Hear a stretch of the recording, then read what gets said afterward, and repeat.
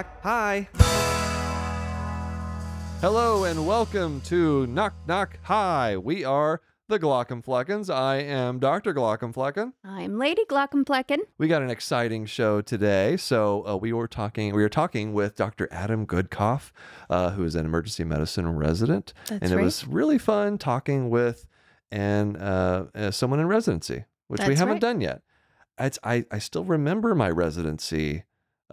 My time in residency. There's a lot of fun and very challenging and sometimes very sad and embarrassing moments. That's right. It's a very intense time of life. It's very intense, a wide range of emotions that you deal with. And so it was awesome to hear Dr. Goodcoff's perspective, not only on residency and medicine, but also social media, because he's got a big social media following as well. That's right. And so we'll get into that in a second. But first, this month, April, you know what April is? What is it?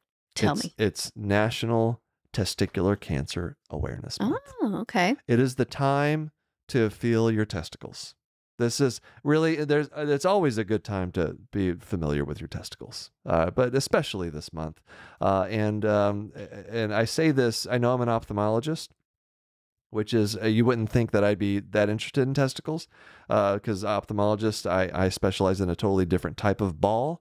But I did have testicular cancer. And so this is a topic that's very important to me. Yes. And me and as you, well. as someone who went through all that as well. Right. Because you had it not once, but twice. That's right. Yep. So, and you caught it yourself both times. So maybe give I did. the listeners and watchers here some advice on what to look for. I'm so good at finding my own testicular cancer. It's really a secret talent of mine. Party trick. Yeah. Ooh, there's got to be a lot of alcohol at that party. All right. So feeling your testicles, they should be kind of egg-shaped, little oblong, you shouldn't have any like hard nodules or like bumps that weren't there before. And if you do notice something unusual, definitely go and get it checked out. Testicular cancer, if you catch it early enough, it is eminently treatable. It is very, very treatable. And so for me, I had a couple surgeries. I no longer have any testicles, which is, minor detail. to be honest, totally fine. I really feel like testicles are a bit overrated, but they do serve some important purposes. But so be familiar with your testicles. That's all I'm saying. Yeah. So I guess it's good that we get a whole month of talking about testicular cancer. So. Yeah.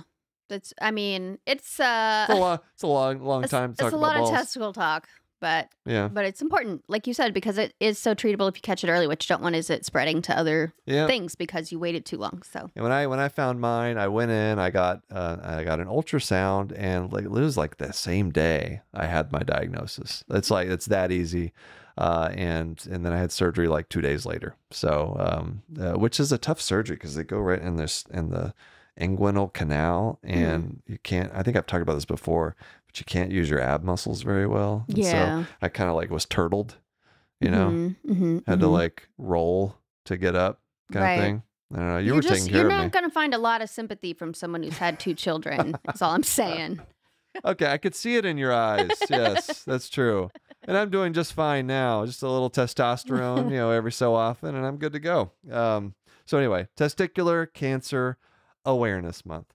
And so should we get, that's probably enough testicle talk. I think we're good. I don't think we talked about testicles with Dr. I don't think so. We talked about other very sensitive parts of the body. But I'm surprised no they testicle didn't talk. factor in. That's right. All right, let's get to our guest, Dr. Adam Goodcoff, emergency medicine resident and social media personality.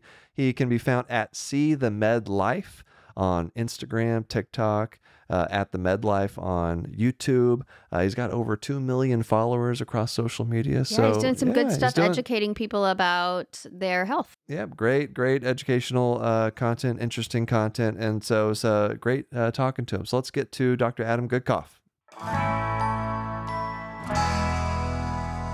All right, we got Dr. Adam Goodcoff with us, also known on social media as at See the Med Life. Thank you so much for being here. Thank you for having me. Appreciate it. Yeah, we actually, you might be one of the first, if not the first, resident guests that we've had. And so I'm very excited about this because you have a little bit, probably more of a unique path in residency than a lot of us that have been in practice for a while, because you started residency when exactly? I'm coming up on the end of my third year, so I'm about to graduate. So it was 2020, I guess, when I started. Yeah, there was kind of like a thing that was going on. Yeah, a little bit of a thing. So it seems like a good time to start a residency.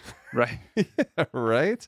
Because so you must have been, whenever the pandemic hit, you were done with, like, you knew where you were going for residency at the time, right? You were done with. I was actually I was matched and everything already, and I had gone to Japan and Thailand, and so late. Like when I look back, it's pretty crazy. But I was there. Like if you remember that cruise ship that was pulling up in Japan, I was eating ramen in a bar in Japan, not understanding Japanese, thinking, why are there all those ambulances at the cruise ship? Oh my God. Yeah, it was a trip. Obviously, we had no idea what was coming, but it was like, hey, I'm finishing med school. I want to do this trip. I know. I don't know, we should probably go home, but this, I've been saving up forever for this, so we just stuck it out, and we got pretty fortunate that we didn't get into trouble. We were able to get back, but yeah, that's the start of residency story. After that, June rolled around, I moved to Chicago, and there we are. Yeah, and then was the first like 6 months of your, really probably the first year of your residency just COVID, because you're in Chicago, right? Yeah. So yeah. Chicago was a little bit different than New York in that I think there was kind of a small wave, what they thought was a big wave before I came. And then that summer, summer always is better for viruses, and things were, it's like you said, it was very, I hate to call it a diluted experience, but it was just a different experience than what emergency medicine should be. The typical things weren't there. We weren't seeing, asthma exacerbations because people didn't want to come in. I remember, coming into second year, there was an attending and they said, well, what's the dose of steroids? I'm like, I don't know. I've only ever given Dex. I don't know what Cytomedrol, like we just, we hadn't done those things. So it was a different, but on the flip side, I was an expert at a ventilator as an intern. So that first summer was kind of slower in terms of COVID. And then Chicago's real peak was actually kind of the fall of my intern year. So they had that second peak was really devastating here and kind of overran the ICUs in a similar fashion to New York. And you spent a good amount of your intern year in other places in the hospital, right? Not just emergency department. How much of it was in the ICU? Or did they just tell you, hey, we need you there, like just stay there for a while? I don't know. Yeah. The nice thing about emergency medicine is that we're pretty deployable or diverse. We actually ended up covering a fair amount of ER because it was so busy and the volumes were so high with critical patients. We definitely did ICU. I was probably 2 or 3 months trying to think back of ICU time as an intern, but our service didn't get pulled to cover the ICU because there were so many other, we have a very large internal medicine program. So a lot of them were just, pulled off of floors and put into critical care. And they were obviously making ICUs on the floor and, or versions of that. So, but there was such a high volume of patients coming in still crashing that, we were pretty busy with that in the ER. And how was that emotionally? Because intern year is a hard enough time in normal years, so, and you're just fresh out of med school, and I mean you've seen some things, but it's not like you're a seasoned veteran or something at that point. So what was that like emotionally? Yeah, it like gives you the chills to kind of think back on it, because it's one of those things like you were born into that, you didn't know anything different. So it's just like, okay, I guess this is what it is. And for background, I was an EMT for 5 years. I've seen a lot in my life even before doing this. But the problem, in my opinion, or the hard part was not what you saw at work. That's sad, and we've all learned to deal with that. But when you go home, you talk to friends and family, you share a meal, a drink, whatever it is. We were going home and being alone, and I'm very thankful. My first year I lived, now I live alone, but at the time, I lived with another resident, good friend of mine from med school, actually, and then one of our friends. So we had some camaraderie, but there were a lot of residents that were going home, sitting alone, scared. I remember like getting naked in the hallway and running to the shower. And so you're trying to figure all this stuff out. You don't know anything. You're reading on stuff that there's no literature to even read about, and then you're going home. You can't hang out with your friends. You can't make really good relationships with your residents without trying to feel like you're sneaking around at night. At the risk of COVID. You go to a party normally and you can't take a drink from someone else or stand close to someone else, so it was, I think the kind of interpersonal aspect was actually a lot harder. It was obviously devastating what we were seeing, but the fact that you didn't have any real way to blow off steam. Right. That's such a huge part of training is being around your co-residents, you know, passing them in the halls or just getting together outside and being able to commiserate and vent.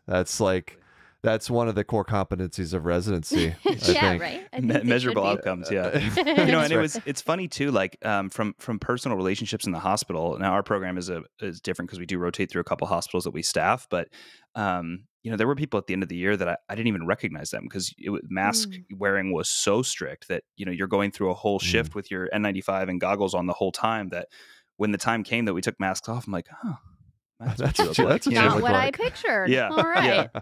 It was it was kind of interesting. Do you think was it like pleasant surprises or negative surprise? And you don't have to name any names or anything, but just like, what is that like when you got this group of coworkers? Did you tend to skew like, I thought you were better looking, or oh wow, I didn't know that was under there? If I'm honest, I think it was more of the other. Like, I didn't realize how much someone's smile and mouth made up like identity of the face. You know, you think of eyes, and obviously we're looking at eyes all the time. And, you know, it's the same thing again. I mean, like I really am looking at eyes all the time. Right. But yes, exactly. You literally are. I'm glad you said it. Good. Yeah, you know, it's got to be said. But it was. But lower half is important. Yeah, it was alarming. Jaw structure, all that stuff is lost when you have a mask on. And so, you know, I don't know that it was necessarily, I was like, oh my gosh. It was just more like, I had what my brain filled in the details for you is so wrong. Like the Mr. Potato Head didn't fit, you know? Right. I mean, I work with a bunch of staff at our surgery center, and even though, I mean, I haven't seen some of their faces ever. And so when we get together for, like, you know, I think we had our first holiday party like in person this year, and all of a sudden I like wasn't recognizing people that I'd been working with for 5 years, and I imagine it's even worse whenever you have even more PPE covering yourself. But then, you know, you're at I don't know if it would be fair or unfair or advantage or disadvantage, but everybody probably knew what your face looked like because of the, you know, extracurricular activities you were involved in. So they all knew what you looked like. Yeah, you had no idea. Disadvantage. And that started, you started the See the Med Life kind of right at the beginning of your training, right? Well, so I'd actually been on social media for a while before that. So I had an Instagram presence, and I was doing social media in med school as well with a bit of a different focus, but you're exactly correct. I mean, right around the time I remember opening TikTok in Thailand and being like 10,000 views. This is wild, you know, and I hadn't posted in forever, and it started to grow and grow. And so when I came back, I'm like, I guess I have to figure out some way. I didn't like TikTok, as many of us, I think, like in the beginning, I didn't like it. I wasn't comfortable. I preferred Instagram, but there was so much growth. And so, yeah, that's kind of, I went all in and doubled down, and that's when the growth started. The growth is crazy, right? That around that time of year, in 2020. Same thing for me. Like, that's when I was in lockdown, and we weren't able to see any patients in our clinics, and so I started making videos, and it was just shocking. And really not just TikTok, but all over social media. That's all people were doing. Right. Netflix and social media was everyone's lives. Because that's the only way you could connect with people at that point. And so the amount of just traffic and what were you doing on social media, like around, because first of all, I can't even believe that you were able to like post content consistently during residency. Yeah. During a pandemic. Like there was a little bit going on there. Yeah. So, you know, how did you keep up with all that? Yeah. We can get into it a little bit. And that was, you know, and we may talk about it later on. It's some of the speculation and the difficulties that I faced personally as a resident. But, you know, to answer your question, I started as I was a medical student, and I felt like I did a teaching fellowship as well. I've always been a big, you know, teacher, instructor, and I really take passion in that. And so I was like, I have all this stuff that I want to share with more than just the one class that I'm teaching. And so I started sharing that on social media. That grew. And then, you know, exactly like you said, during the pandemic, there was just this void, a vacuum of knowledge gap of everyone in the public wanting some kind of reputable information. And I don't think you necessarily needed a degree to provide accurate health information.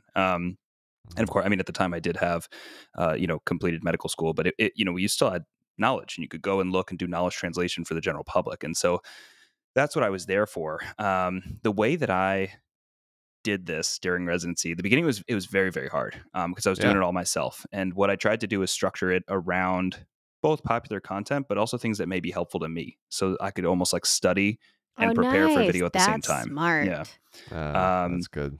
And ultimately, though, it got to a point where I was just so burnt out. I couldn't, the work, it doesn't seem like a lot of work, but the work that goes into maintaining, a social media, it's a lot. And so, Oh yeah. one of my best friends from growing up, he was also sitting around at home and not doing much. So I said, hey, I'll give you a percentage of whatever we get. It's not much now. At the time it was almost nothing. Yeah. And I really thank him for taking a leap of faith. And, so he took over actually executing, because the problem was I was going to work at all these hours and I couldn't actually post the content. So I couldn't, I'm not going to step away and just go, make a video or post a video. So I was having to record them at home and then try to get them up during those good hours. And so that's what Josh had taken over, getting the content up, managing the comments and things. And of course I'd interact when I could, but I would try to batch film. I would get home and I'd film 3 videos and then pass out. And then the next day they would get uploaded one at a time, so. Right.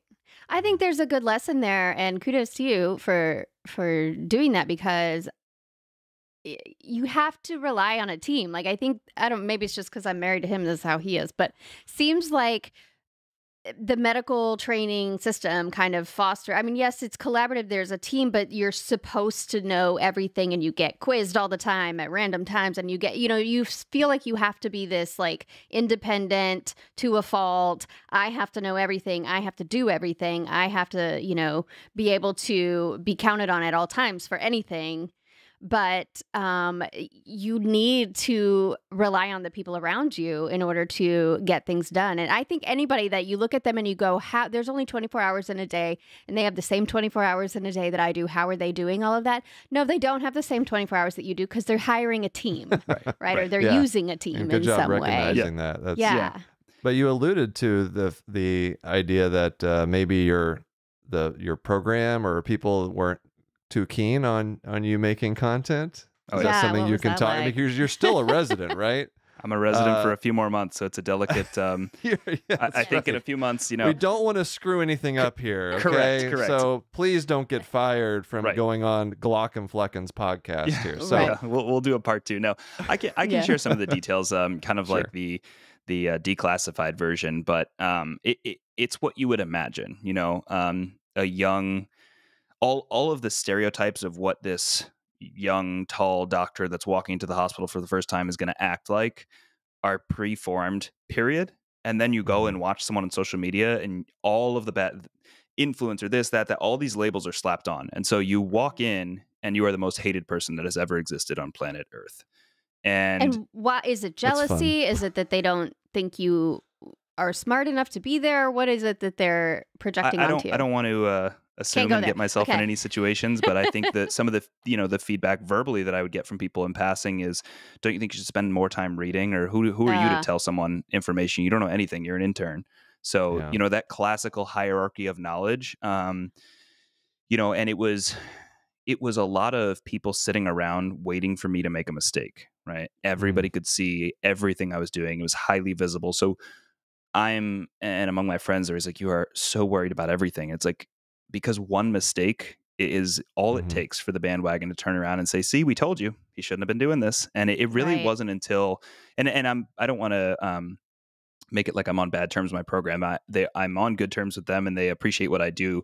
But I think rightfully so. They were concerned. They didn't know me personally, and I came in and I'm making all this content. It's the same questions. How could he possibly be studying if he's doing all of this? And it took really probably 1.5 years, 2 years for them to be like, okay, he's actually a competent physician, somehow gets his studying done, and is, effective and kind with his patients. So that was something that had to be earned. But there were definitely some large speed bumps that are for a different time.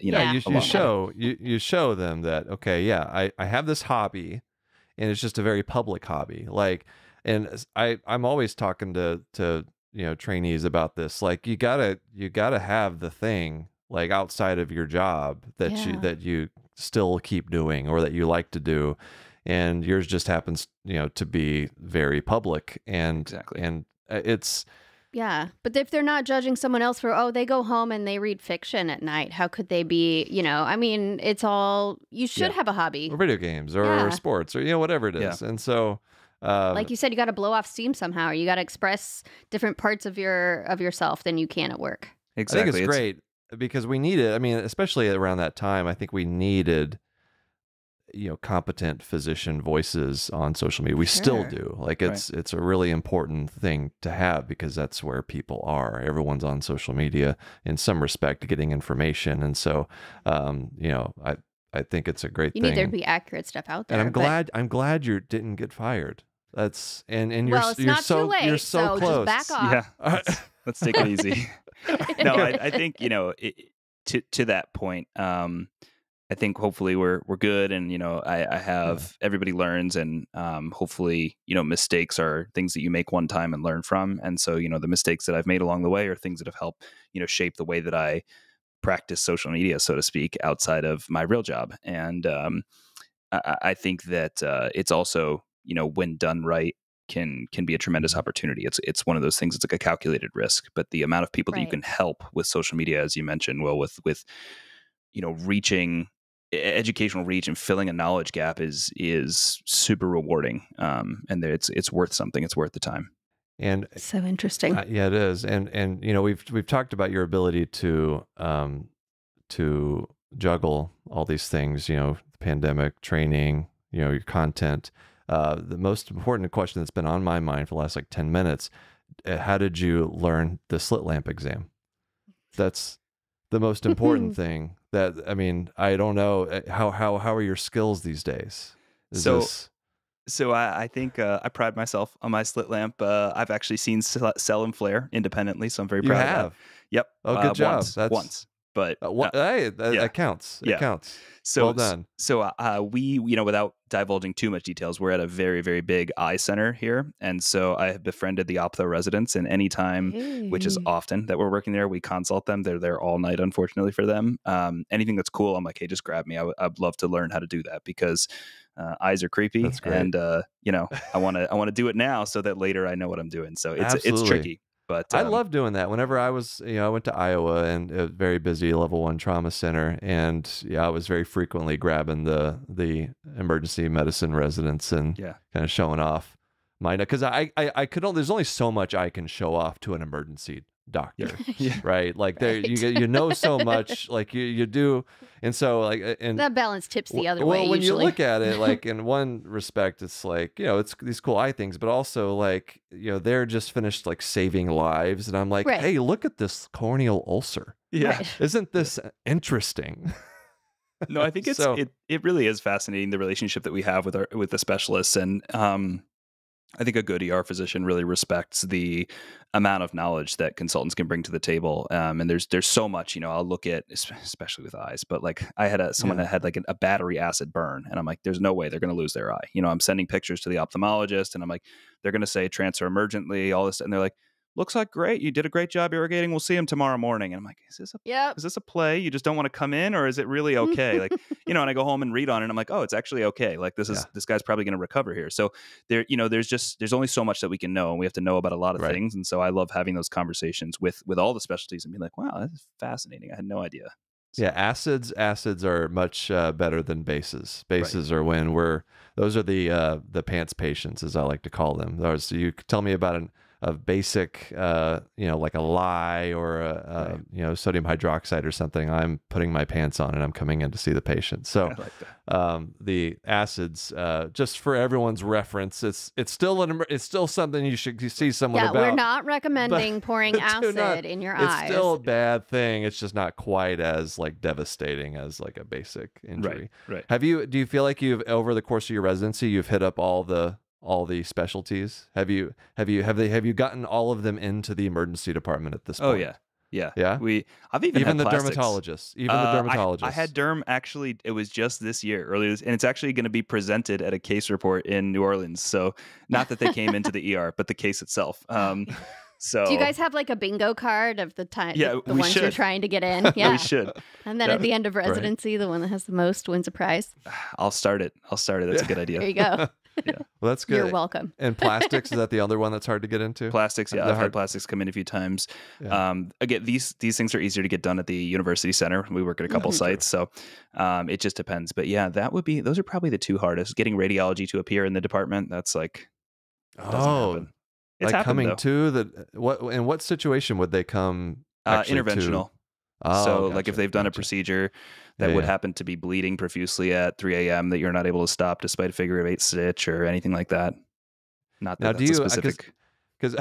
because I don't at this point it's been like 5 years since I've been in a like an academic center, Sure. and so I cover a lot of like 4 different community hospitals. Do you get out into the community as part of your training? Is that a Yeah. So we have a really diverse training setup, which is I think what's really valuable about our program. So we have a hardcore academic site where you just like the joke is if someone comes in with a stub toe, they also happen to have an AKI in their transplanted kidney because their liver is failing that was transplanted 2 months prior. So it's just like nothing Yes. is straightforward. Yeah. And then we have kind of a community fast-paced hybrid. It's not really academic, but it has a lot of residency programs in it, and so you get to see what high efficiency is. We have like kind of I don't call it like a community trauma center. It's a level 1, but it's more like lower acuity level 1 stuff. And then we have a true community site that is in the South Side. The patients are incredibly sick there, and it's just super rewarding because you're just seeing Hmm. not even bread and butter. I don't even know how to describe it. They are so sick, and so very very high action. And you're learning about that process of transferring and dealing with consultants that don't come into the hospital or maybe don't have a service there. Is there a setting that appeals to you as far as your future career? I personally enjoy that kind of community or community hybrid setting. I think Yeah, do academic a is a little bit of special both. place, but it's probably not a place that fits my personality the most. Yeah. And on the flip side, I think community alone can be tough. They see a lot of patients and have a lot of a lot of things put on them as well. So it's a unique challenge in every setting. But I kind of like I think the perfect world is maybe that community hybrid, and that's kind of Hmm. where I'll be going next year. Now you mentioned just the breadth of things that you know about and that you encounter and you have to deal with, and so the learning opportunities are seemingly endless in emergency medicine. But I want to let you get to some of these stories that you brought with you today, because we asked you to, we love stories on this Sure. podcast, especially from trainees or people in med school residency, because that's when some of the really interesting learning opportunities happen. Oh, yeah. So, tell us about some of these experiences you had early on. Again, nothing that will get you fired. Right. You don't want to Right. be responsible for that. Right. But No, One these of are my good. favorite ones, and I don't know if it got included on the list, but I'd love to share it. It's pretty PG. I was a med student. So I was a 4th-year med student doing an away rotation at a very, very well-known, we'll call it like an Ivy League EM program. And so this was a big deal. And I'm a DO. So for me to get this rotation was huge. I needed a big letter that was like my power piece to be able to go wherever I wanted. Mm. And so I'm doing this laceration repair on this woman's face, and I've done a ton. So of course, med students are very cocky in 4th year. So I'm like, of oh course, yeah. this is going to be great. Yeah. So this lady's great, and I'm talking to her. It's a nice old lady. I'm closing up her face. It's like a cut right here, and I guess it kind of comes down here. And so I had injected lidocaine, whatever, and we're going. I close the thing up. I'm like, how's it feel? And she's like, it's good. I'm like, she cannot raise the side of her face at all. And I'm like, Oh, So no. it's going down into her brow. Right. And, And I've now, and there's some tissue and stuff, but again, I'm like Yeah. a 4th year. I don't care. I'm just going away, closing this up. I'm like, wow, I did a great job. And I don't know what made me say it, but I'm looking at her and I'm like, can you raise your eyebrows? And the other side goes up Uh-huh. and the affected side just doesn't move. And I just like Oh. instantly Mm. defecate in my pants. And I'm like, What there's no did I way. hit? I'm like, What did I do? can you smile? And so her face is moving. I'm like, I just ligated her nerve. Like I must have sutured her nerve. And so I Oh. go and I'm like, I just have to be honest and like come clean on this. And I go to the attending and I'm like, I'm really sorry. I don't know what I did, but this woman's eyebrow doesn't move anymore. And he kind of like smiles and gets up. And again, I'm like profusely sweating. Like this is my one chance. And he goes in and looks, has her move, whatever, looks at the sutures. Okay, comes back out. And he's like, so what happened in there? And I was like, I don't know. I closed it up and I'm going through the whole thing. And he's like, well, what would happen if you instilled a lot of lidocaine around a nerve? And I was like, I would go numb. And he's like, and what's on the inside of the sensory component? And I was like, motor. He's like, yeah. He There just you numbed go. up the motor component. And sure enough, like, Oh, he yeah. called her the next day and she was able to move her eyebrow. But I was like, oh my God, I just cut this woman's nerve to her face. I'm going to prison, like all the Oh, no. above. So I just gave a little Botox. That's all. exactly, basically. exactly. So that was So- a good one. So here's Oh my something gosh. just real quick about lacerations to the face, forehead, brow. So because I have to do a fair number of actually, emergency visit. You guys are really good at facial lacerations. When it gets below the brow, that's when it can get tricky, and sometimes the ophthalmologist gets called in. You can't really screw a whole lot up with a laceration of the forehead, Right. and if you get into the brow, it's when you get below the brow. Onto the eyelid, that's when you can really start, because there's an eyeball under there, Adam. It's so with the brow you can put deep sutures in, that's fine, but you don't want to do that on the eyelid. It's all surface, kind of closing the skin. So it's just like a very thin, tiny working space for you. Yeah, and versus just the forehead. more like significant structures around the eyelid. But the brow, they don't tend to like it. The brow's fine. It's like suturing on top of a balloon, paper on top of a balloon. But if you go through the balloon, exactly. That's what we call an open globe. Exactly. I've unfortunately, knock on wood, never seen like an atrogenic open globe from an attempted eyelid repair, and so I feel like that would be actually fairly difficult to accomplish. Who do what? Iatrogenic, where the person fixed it, caused it. Oh, kind of thing. Gotcha. Fancy word to cover up a whoopsie. Yeah. Yeah, that's right. The whoopsie. That's good. All right, tell us what else you got here, because you got some good ones. I have two that come to mind. One is just pure embarrassment, and I own it to this day. So I was on surgery, and I had gone to a medical school that focused on rural rotations, and so there were no residents in this hospital. It was me and the attending surgeon. And it's a female surgeon. She was fantastic, and she was tough. And so she's like, go around on the patients, tell me what needs to be done, whatever. So I'm like, great, we have this wound check. So she says, okay, well, you're running the service, so I'll turn the patient and you take a look. And so, fine, I've seen some wounds. We do the wound clinic, roll over, and I go, oh my God, there is a profound sacral ulcer here. We probably have to take her to surgery or something. And she goes, really? I wasn't expecting to find anything. And she looks, and there's family in the room. There's the nurse, and I'm like, this is the worst sacral ulcer I've ever seen. You made a call right there. You put your nickel down on sacral ulcer. Okay. So she looks over the top and she goes, we could talk about it outside.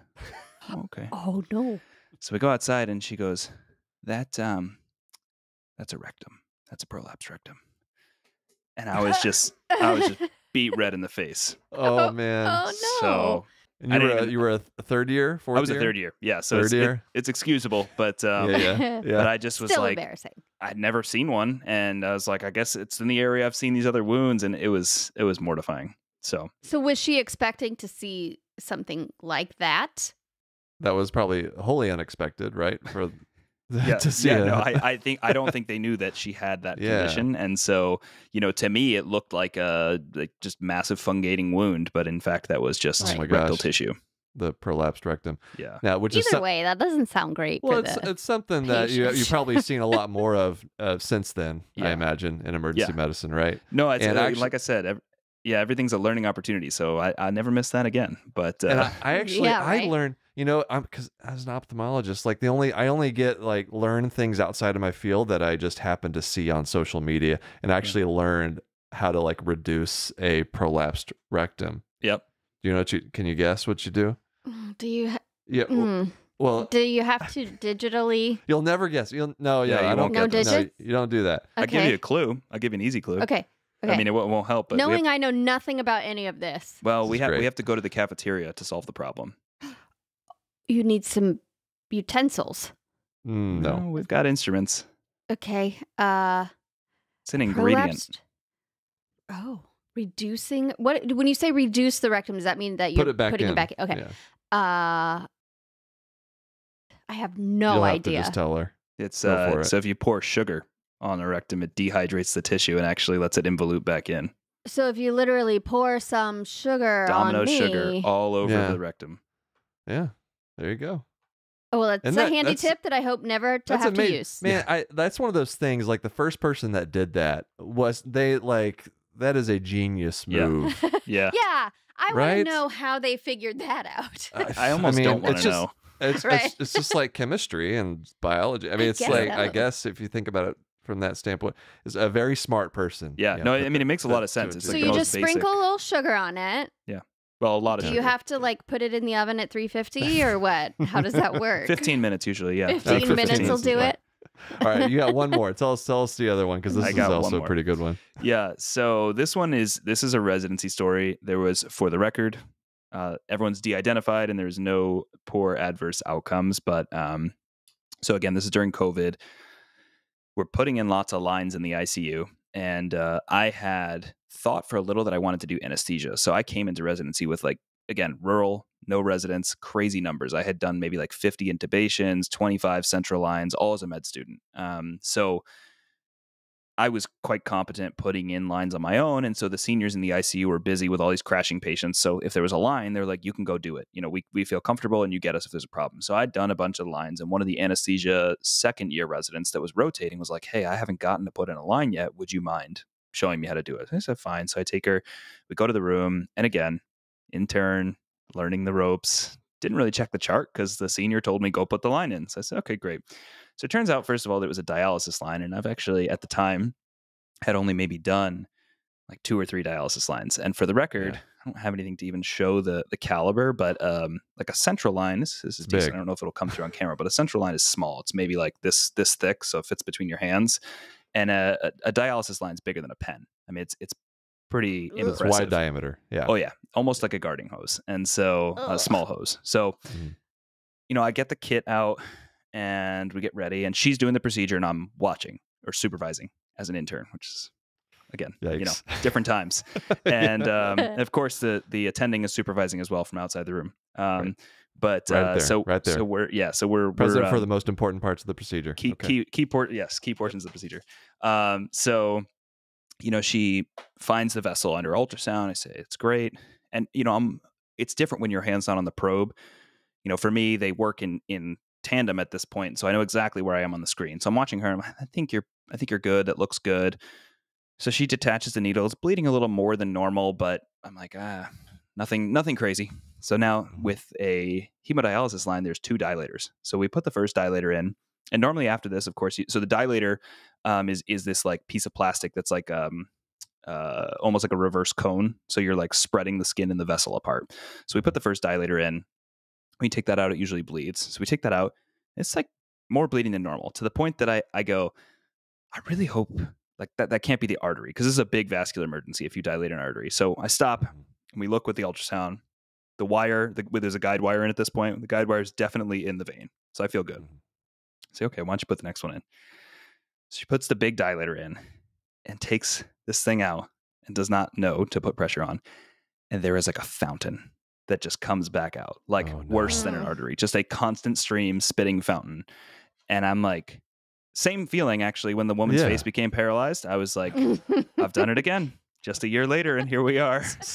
And career's flashing before your eyes. There you go. It's like, yep, that's so much for residency. So I'm like, put your hand there, push, whatever. So we go, and I'm like thinking through, like, what can I do? What can I do? The senior, of course, is there, but also doesn't know what to do. And so I'm like, well, the best thing we do is fill the open hole. So we end up just going through, completing the line, sticking the dialysis line in and suturing it down. And actually the bleeding stopped.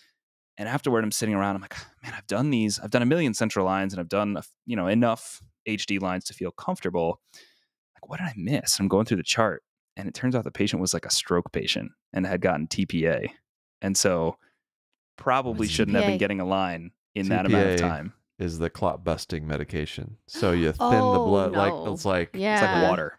Right. Yeah. So probably not the best time to do a procedure. And again, whoopsie. Thankfully, no adverse outcome, and there's a lot of learning that happens in residency. But that was eye-opening, and I can tell you, I always chart review before I do any procedures now.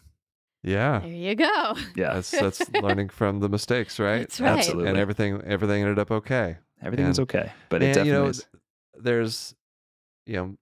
There are a lot of, I've got so many stories. I mean, obviously I didn't put any, I've never done any hemodialysis lines, if you can imagine that as an ophthalmologist. But certainly have plenty of mistakes I've made. And the key is figuring out what led to that mistake, right? And then not ever doing that again. Right. And so, Course correct. yeah, exactly. I think the thing that a lot of people forget, and you hear this all the time, like, I'm going to sue. Like, medicine is a practice, and it is something that requires a tremendous amount of skill, but also refinement and continual improvement. And so you're going to make mistakes. There are going to be things that you don't know, and things are not going to work the way that they're supposed to. But it's about, just like you said, how do you localize what that problem was, fix it, and make sure that it never happens again, and that you have a system in place to avoid those things. So I think every time there's an adverse event, it's like, what could I do differently to avoid even getting here? Very well said. Well, let's take a quick break, and we'll come back with Dr. Adam Goodcoff.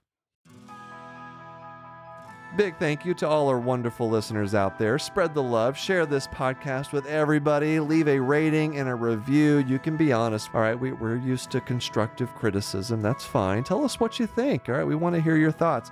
Later today, we're going to share some stories, some of your own medical stories. You can share yours with us. Knock Knock Hi at human-content.com. Also, check out our Patreon. Come hang out with other members of this community. You get early episode access.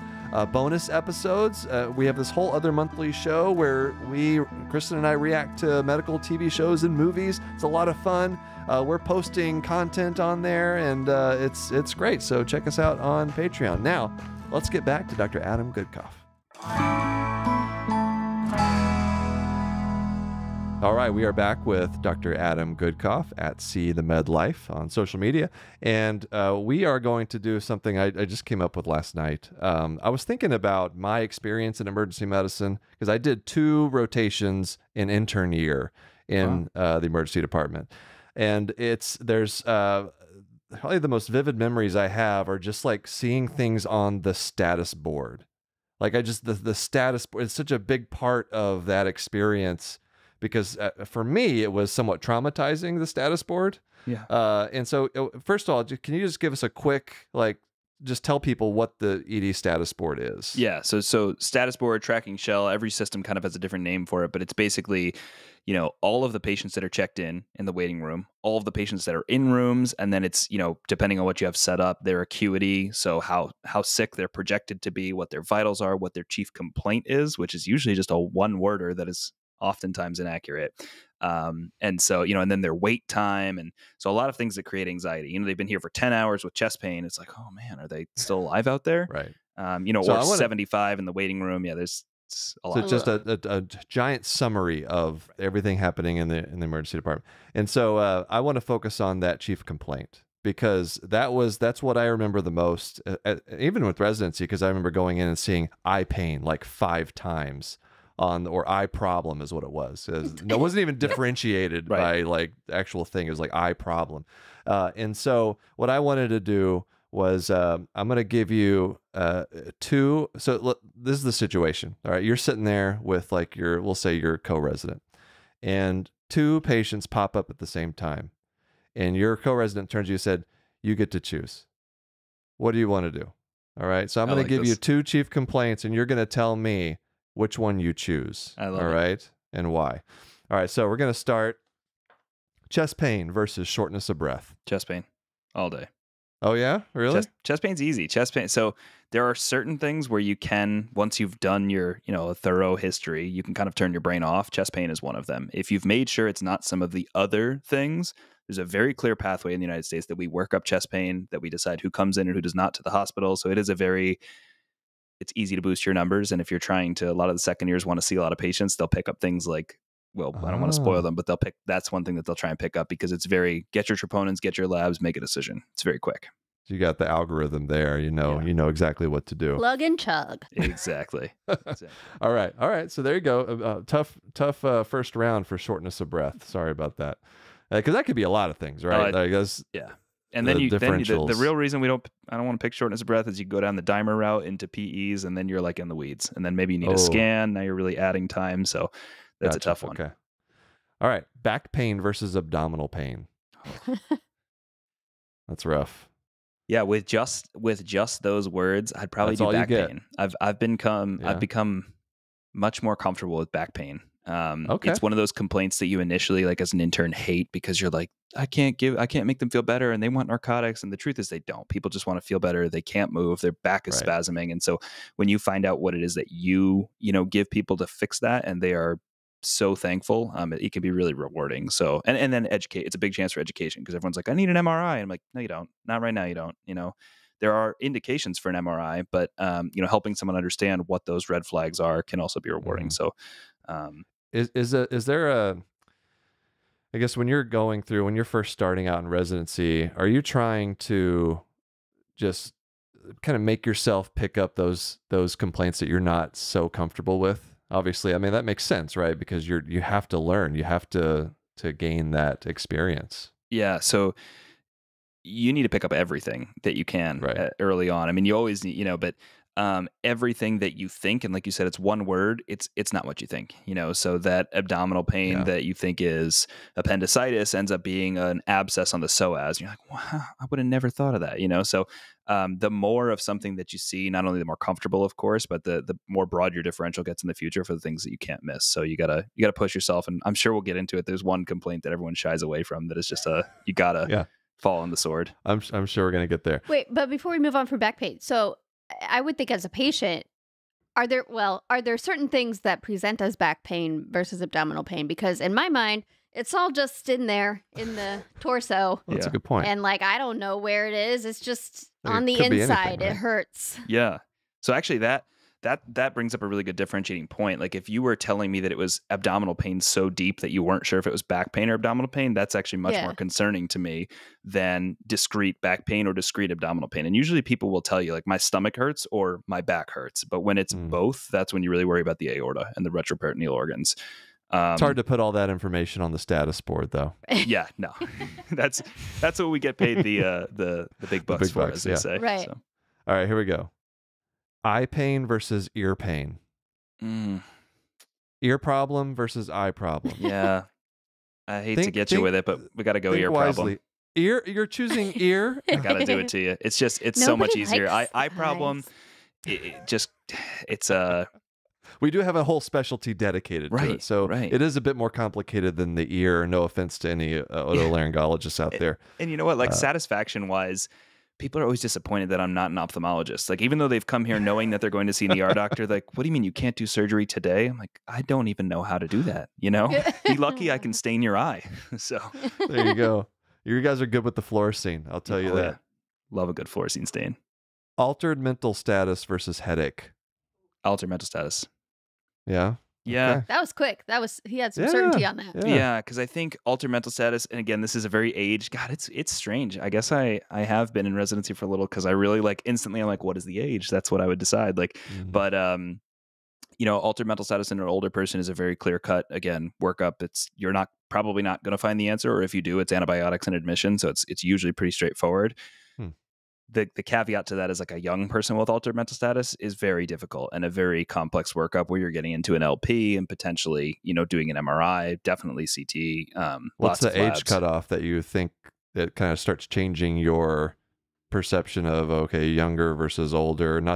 I don't want you to not to piss off any age groups out there, but is it over 60 you're starting to my number for most things is 60 to 65, and that's not to call them old. It's just that's where my threshold starts to be the nerves aren't as good, they're not as good at localizing things, and the differential starts to change a little bit. And it depends on I hate to put a number on it because it's everyone's health. I've seen 80-year-olds that I think are 55, and I've seen people that are 40 that look like they're 90. So it really depends. But I would say in that bracket is where I start to think of those, sepsis-y type reasons. Right. All right. Let's see. I've got a whole bunch of them listed here. I'm trying to decide what to go with. All right. How about hand laceration versus scalp laceration? Scalp. Okay. Could staple a scalp all day. Yeah, I figured the hair maybe it gets in the. I don't know, but maybe you're just not worried about. Don't you just shave it off if you're? No. I leave it. Oh, because the laceration is there. You're not making the laceration, right? We're not doing surgery. Yeah. Right. No. Yeah. So hands, you got to remember, you got all the tendons and nerves and potential foreign bodies, and that's true. So it can be, and as well as a lot of flexion points. So a lot of difficulty with keeping those wounds closed.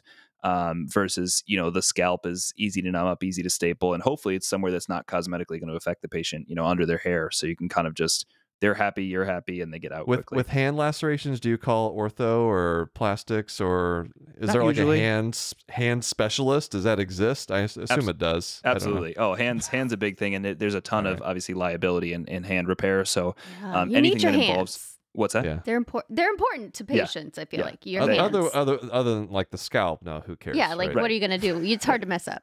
Yeah, anything that touches a tendon, hand surgery is going to be involved. All right. Here we go. Here's a big one. Vaginal bleeding versus rectal bleeding. Probably What makes you more nervous? more nervous. It depends on their vitals, really, because both of those can bleed like crazy. I think really probably like heavy vaginal bleeding probably makes me more nervous, because it's just, in my opinion, harder to control. I don't see a ton of like profuse rectal bleeding. Like if you talk about really? upper GI bleeding, that's scary stuff for sure. But lower GI gotcha. usually is a bit slower. It's not to say okay. you can't have exceptions to the rule, but vaginal bleeding, like postpartum hemorrhage and like any of these things can be like life-threatening bleeding within the. I mean, I've seen someone almost arrest from vaginal bleeding, so it's scary. That's crazy. We've talked a lot more about rectums than I had predicted for today. It's true. we're getting into the I mean, both of those sound absolutely terrifying to me. Yeah. But I haven't asked a patient to take off their pants in years. That's probably a good thing. Yeah, if that's a request you get in the eye clinic, you should maybe see a different eye doctor. All right, how about this? Double vision versus anything. Anything else. There's so much. That's actually almost my choice as well, because I also don't like double vision in the emergency department. Right. That's a hard one. That's tough. And then you get into the, is it a stroke? Is it not? And that's always an argument with, is neurology going to take this? Is this an ophtho problem? So undifferentiated ground never does well. That's something that we fight over as well. And so we don't expect you to figure that out. If you come in with double vision, if you come in with double vision, you're essentially like a hot potato where the specialists are passing you off to each other behind the scenes. It's, I think from an emergency physician standpoint, you can just call both and just let us figure it out ourselves. Yeah. That's probably a good I think way to go about it. It's from both sides too. It's from an area of good heart. They want to, like an ophthalmologist doesn't really manage a stroke, so they don't want to miss that. And a neurologist is like, I don't deal with the eyeball, so I don't want to miss that. So I think it's a team approach. It absolutely is a team approach. And the difficult thing with double vision or kind of neuro-ophthalmology type issues is there is a lot that we can do in the eye clinic that we can't do. That's actually just more difficult to do diagnostic wise, workup, figuring out exactly where the problem might be. But usually getting an MRI is right there on the workup for a lot of double vision. Actually, I'll tell you, the one thing that I teach whenever I talk to emergency physician groups is the difference between monocular and binocular diplopia. That's like the number. So for everybody listening who's wondering how on earth do you work, if you really are interested in this stuff, monocular. So basically, if a patient, be a good time for me to take a restroom break. Please feel free. Go ahead.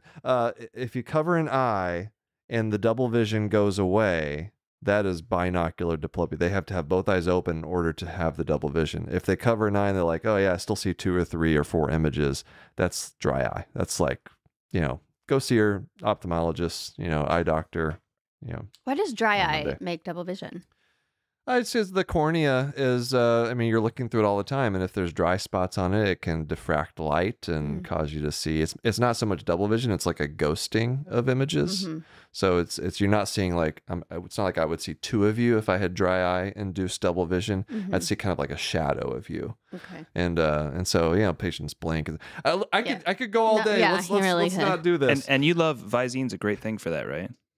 Oh, really get you going there. That's what I've heard. That's if you ever need someone in the emergency department to talk to a patient about, I'd be more than happy to be on call for you. So please, if they're like, should I, what's the problem with Visine? I'm happy to take that. I love it. That's a consult I wouldn't mind. He makes having. A lot of friends. I see that. Yeah.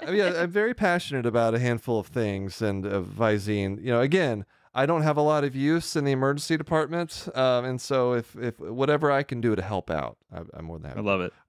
All right, that's what did I miss? I feel like I got most of like the big things that you guys see. The only one that's like a run the other way for most people is dizziness. It's just dizziness a nightmare is tough, of a chief complaint, because is it central? Is it peripheral? Is it orthostatic hypotension? I mean, like the list goes on and on and on. And like really the only answer, and this is like the dissatisfying part, is you have to get an MRI, which takes a tremendous amount of time. So, and may not be available where you are. But a CT scan's not going to tell you the cause of. I always feel bad like sending, because I'll get a patient that has like a central retinal artery occlusion or something, which is a stroke. And it's like, okay, I need you to go to the emergency. I feel bad asking you guys for an MRI because I feel like it's impossible. Just depends on the site and what the study is. I mean, we definitely can do it. If there's an MRI machine, it can be done as long as the tech's there. But, budget is different everywhere. And so some of the places we work, we don't have an MRI tech overnight. So we have to, make that call. Is this an emergency to call in the tech, or can they do it in the morning? And then some places don't have an MRI, and it still exists, and you have to transfer them. To see techs go, Mike. Okay. I think that's it. That was great. So let's take a quick break, and then we'll come back with a couple of listener stories, and we'll finish up here. Okay, back with Dr. Adam Goodcoff. And so, Adam, what we do here is we have a couple of fan stories that we like to tell and get our reactions to them. So here we go. The first one is from Chris. I've got an odd story about something that happened with one of my eyes when I was young. Yeah, that's all it takes. You talk about eyes like you're going to get on the show here. That's it. I was out riding my bike and rode right into a swarm of gnats, or as I would call it, a bug fight, because it looks like they're all fighting.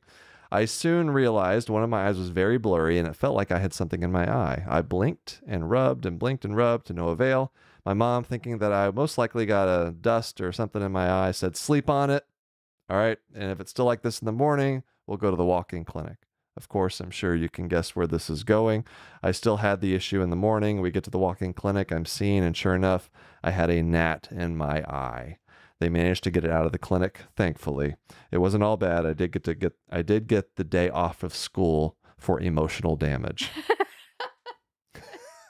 So I can empathize with that. I would have emotional damage if I had an insect in my eye also. It makes me wonder if Chris is from the Midwest, because they have those gnats there that do that, right? They just like cluster, and then they just like dive bomb your face. Like they're trying to get into all your orifices. I don't know if you get people that come into the emergency department with like thinking they have some kind of parasite or bug or something, because those are probably the most anxious patients that I will get. It happens probably maybe once every other month, where someone's convinced they have a parasite in their eye, or they saw something, they've got some kind of insect. We get that, and we get it in the ears also. But the eye is nice because you can. What we get actually more is contact lens. That'd be like, I can't remember if I put a contact in or not. I don't know if it's still in my eye, but it feels like it's there. And so, we'll stain the eye and look around and, try and look as far up and down as we can. They can hide from you. Fragments of contacts. Yeah, that's happened to me a few times. I get people come in and they're like, I lost a contact, and sometimes we find them and sometimes we don't. Yeah. But they never disappear. The tricky thing about it, as the person with the contact, is that if it were to have just fallen out, because sometimes that could happen, right? Mm-hmm. And you think it's back there because you didn't see it, but the problem is now you don't have your contacts in. That's how you see it. So it's hard to find. Then you put another one in. Well, and then you end up with like two contacts in there. They're irritating their eye repeatedly, so they're giving whether it's an actual corneal abrasion or just irritation, they feel something in there. So makes it worse. Yeah. Okay, our next story comes from Arthur. Full disclosure, this story is actually from my great aunt's memoirs. She went to medical school in the 1930s in Ireland and later became a general practitioner. This story is from when she was still a student. She had the task of dating a pregnancy in a woman who had come into the clinic as part of an assessment. After an examination, she estimated that the patient was 5 months pregnant. The patient was furious. She loudly proclaimed that she had only been married for 3 months. Oopsie. My aunt, who must have been quite naive at the time, backtracked and said she was 3 months pregnant instead. Her lecturer had to fail her but apparently found the whole thing quite funny and asked if she had ever heard of sex before marriage. Again, this was Ireland in the 1930s. I imagine that's a difficult topic. She repeated the assessment and must have passed because she did go on to qualify as a doctor. No mean feat for a woman in Ireland at that time. Yeah, that's a tough situation to be in. That's tricky. Yeah. But good on her. I mean, that's impressive. Like, you know, I can't imagine how many, you know, female physicians there were, you know, in Ireland 1930s. Especially at that time, yeah. Those, you got to publish, Arthur, you should publish those memoirs because those are the types of stories people would love to hear. So thank you, both of you, Chris and Arthur, for those stories. Send us your stories, knockknockhigh@human-content.com. Dr. Adam Goodcoff, thank you so much for being here, Adam. It was a pleasure to get to talk to you finally after seeing all your content on social media. Tell us, you know, where people can find you, what you got working in the works. I don't know, let's see if I can talk. Tell us what's coming up for you. At See the Med Life on Instagram and TikTok, and The Med Life on YouTube. And we have some fun stuff. We do interactive cases. So if you like to test your knowledge or kind of play the doctor, they're posted on my Instagram every week. So, you know, whatever the audience chooses is actually what happens. So I spend a long time filming both outcomes. So, you know, some weeks the patient doesn't make it and some weeks they get it right. So it's a fun way. And then the content that we make actually supports those cases so that you can go and learn what you needed to know to get that case right. So we have that cooking there, and then we're soon to be relaunching the YouTube a little bit with a new kind of forward-looking health tech, med tech focus, and we're very excited about that too. Awesome. All right, very check it cool. out. Well, thanks again for being here. Best of luck Thank you both. to you. Appreciate you having me. Thanks.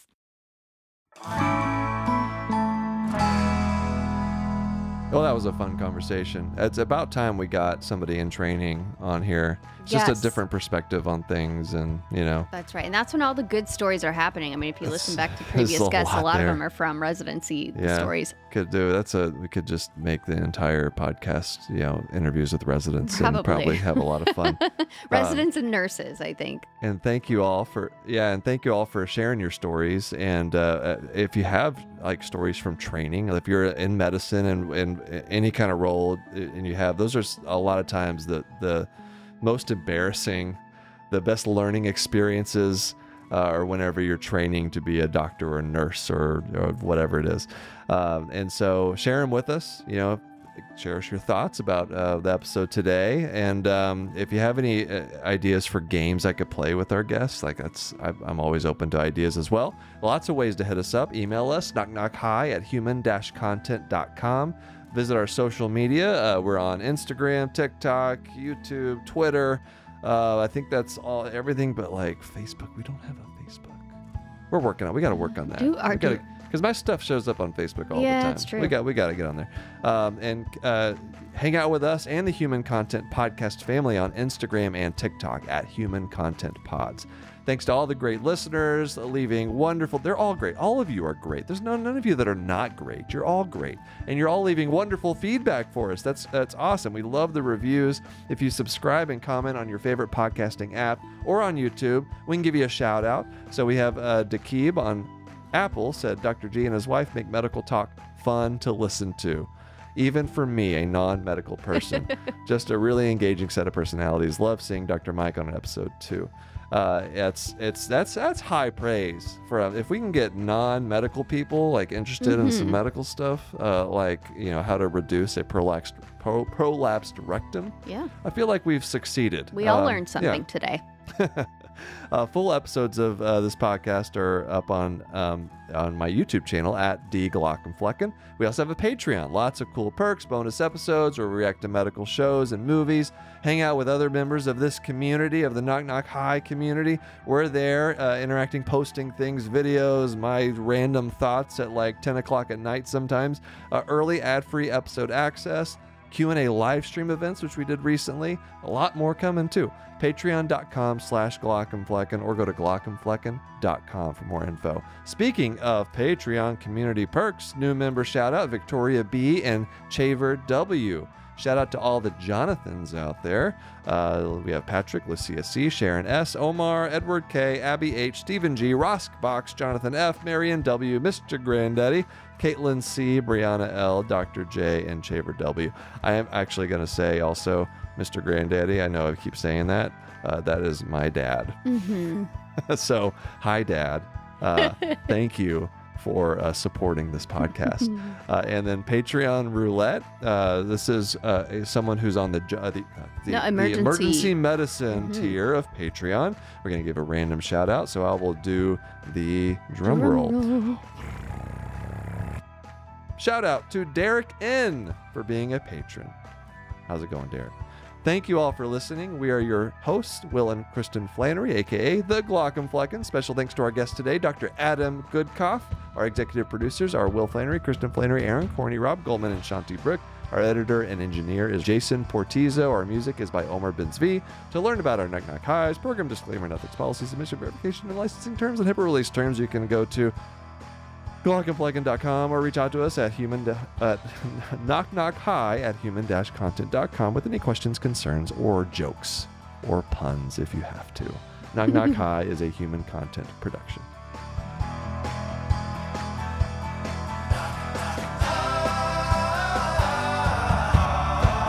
Knock, knock, goodbye.